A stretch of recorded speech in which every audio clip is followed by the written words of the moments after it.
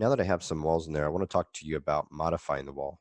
There are several methods of modifying walls. You can change the type of walls using the type selector in the modifying the properties. Use controls and shape handles to modify the length of the wall and the orientation, and use temporary dimensions and permanent dimensions to change the location or length of the wall in the 2D or 3D, as you can see right here. Okay, so the temporary dimension here is this blue dimension. The regular dimensions will carry a harder black line as a permanent dimension. So I have some of these live walls right here. As you notice, I select one of them. You get these temporary dimensions that pop up all over the place that Revit auto generates for you. Okay, and then if you look at this here, this is a drag wall end. This is a grip. And then you get these shape handles only when you're in the 3D, as you can see here, and then you can affect their height, okay? Now, that will only populate if you have a top constraint as an unconnected. If you do not have it, if you have it set to a level, you will not get to use that shape handle in the 3D, okay? If you notice right here, this is the orientation of the wall. So if I should click it, you'll notice that it populates onto the other side. Now, we are interested in this because sometimes we have walls that contain more than just one material. So if I should put on, say, this wall, it's very, very complex. It has lots and lots of different materials on it. And because I'm in the course view right now, you're not seeing any of what that wall actually looks like in its different pieces like you see here in the type properties. So if I go into a medium or fine, then now you get to see all those patterns that show up for me. So because this particular wall is a CMU, this stud, if you will, is right here, and it is made up of something called a CMU, concrete masonry unit. In some cases, a wall might have wood, might have concrete, it might have metal as its main base, and then we add on the extra materials either on the inside of the building or the exterior of the building. So in this case right here, I most likely would like to keep my my stud always in the same place. And maybe let's say, for example, that my wall came in like this. Well, this is the exterior of the wall. Let me get you some color to kind of help illustrate that just a little bit more. Okay. Notice that there's CMU, as I'd said, and there's a brick finish, there's an air gap, and then there's something else, probably like some insulation here. Um, so I didn't intend for this to happen because this is some sort of room. I'd rather that be on the outside. But notice what happens when I flip it. Because this wall drag in is right here, it also happens to land on our location line as well. So we can use it as a marker to tell what's going to happen. Watch what happens when I rotate. It actually flips the entire wall about the center of the wall entirely. So let me use a reference line in here to illustrate this just a little bit more. If I put this on the face of this stud here, and I'm just going to yank my reference line out just a little bit more, and then I'm going to copy it, the reference line, over to the opposite face of our CMU. Okay, so that way when I flip this, you'll see the illustration of what actually happens. All right, so when I hit this flip wall orientation handles, look what happens. It rotated it against the center of the entire wall because it's at wall center line. So that's not ideal because now my wall has shifted out and it's not where I had it originally, and my dimensions have now changed.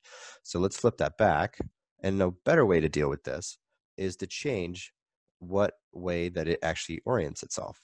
So we would say that, let's go with finish face, or say core face exterior. So the dot does stay where it is coincidentally. However, if I have this now in the wrong orientation, watch what happens when I flip it. It rotates about that face, right? That becomes my new face of rotation, point of rotation. So if I had this in the incorrect location and I wanted the wall to remain where it was without moving this core into the wrong place, what I'd want to do is I would want to say the center of core. Okay, core center line is right here. So now notice where the dot went. The dot now is between this line and this line because this is the core of the wall. So what will happen if I flip this is all this exterior material is going to flip to the outside, and all this interior material will go to the opposite side, and the core will stay put. Here we are, and as I predicted, it stayed where it was supposed to be. So that's kind of the gist of why we might think about those. Also, if I have a different wall type, so if I switch this guy out to say, um, right now, the center of that core, if I go into its structure of it, it says that it's 7 5/8 inch thick, right? Well, what happens if I switch this guy to a 4-inch wall right now? So I select that wall, go over here, and I change it out to a 4-inch wall. Let's see, I don't have any. Let's go 5. Okay. Notice that it stayed where it was and it shrank it on both sides. However, that wasn't what I really wanted to happen. Let me go to thin line to show that a little bit better to you. I'd rather it stayed on one of these lines, right? Because I can't afford to lose any space on the interior of wherever it was. I can, however, do that on my exterior. So what I would want to do is go ahead and go back in action, right? Get my same wall back, change the wall's location line, and we'll say core face exterior. See where the dot is? Now when I change out my stud to something smaller, one side of the stud will stay against that line while the other side is what shrinks and the other pieces disappear. Okay? See that? All right, so that's the best way. You want to really pay attention to those and plan that kind of stuff, because you could end up flipping things, losing things where you did not intend that to happen. All right. So dragging wall ends is as simple as grabbing this line and pulling it. However, I do not recommend that you use that action to be lengthening walls or shortening walls. If you want to go ahead and shorten a wall, let's say that this was supposed to make a 90-degree here. Maybe this wall is an incorrect wall. Maybe this wall is supposed to be some generic 6-inch wall. And let's say that this wall might have been generic 6 also. Notice that that went to the way I wanted it to. And this says core face exterior. I most likely want to have this guy be the same exact thing. All right. And then what I'd like to do is I want to make a 90-degree turn here. The way to do that is trimming the corner. You click here on what you want to keep, click here. Notice the dash blue line, cyan, is giving me a preview of what's going to happen, meaning it's going to chop off that little part. Okay. So there it goes. So it's I keep is how I trim. All right. So that's the best way to do that. If you want to change the wall's orientation, I've showed you that by using this here to flip it. Now that one rotated about its location line. It always does. Okay. And then these are your temporary dimensions. You can activate them by using this little icon right here. It looks like a tiny dimension. If you select it, it then gives you a real dimension. However, I'm going to undo that. You do not need that dimension to be real in order to use it to do some work for yourself, okay? So if I meant for this wall not to be 7'3" from the center of it to the outside edge of that wall right there, I could then select what I wanted to move, click into the dimension, and type in 7 if I meant that to be my number, okay? All right, so anything else that you wanted to find out about a wall, if you select it, it shows up here within your properties panel. Let me just drag out our properties to be a little bit wider so this is more readable. It tells you about the location, the base that level that it's actually on. And so in this case, it says its top constraint is level 2. So it's growing from level 1 and connecting itself and stopping at level 2. And it says here that it is a total of 10 feet, and that's generated from the distance between the two levels, level 1 and level 2. All right. You can also find out some more information if you had more offsets from the top of it. You could find out if there's some extension information. Extension information is if we are trying to pass materials past a level that might be on, like, say, level 2 above, and the material on the exterior needs to come down, but the stud needs to stay where it is.